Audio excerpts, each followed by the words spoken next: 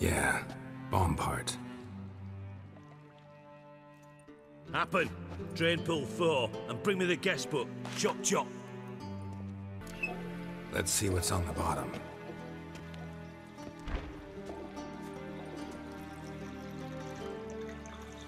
Grate's been removed from the drain, meaning they flushed the bomb down here. Happen. Who used this pool the day of the break-in? Let me see. Bertold Heinz, town councilman, Josef Schweik, brewer, and Margrave Henckel. Henckel? That's impossible. Margrave Henckel? Who's that? Who was that, you mean? Old coot's been eating dirt since last winter. Couldn't have been here the day of the break-in.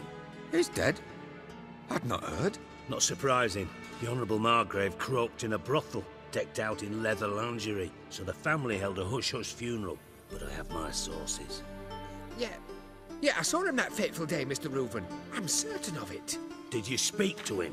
Get a good look at him? No. He merely passed by on the way in. So you didn't see Henckel. You saw an impersonator. Think for once.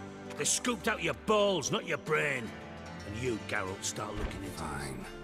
Where should I start? Henckel's home. Derelict townhouse south of the main square. You might happen on some trace of this scoundrel we're looking for there. Well, off with you!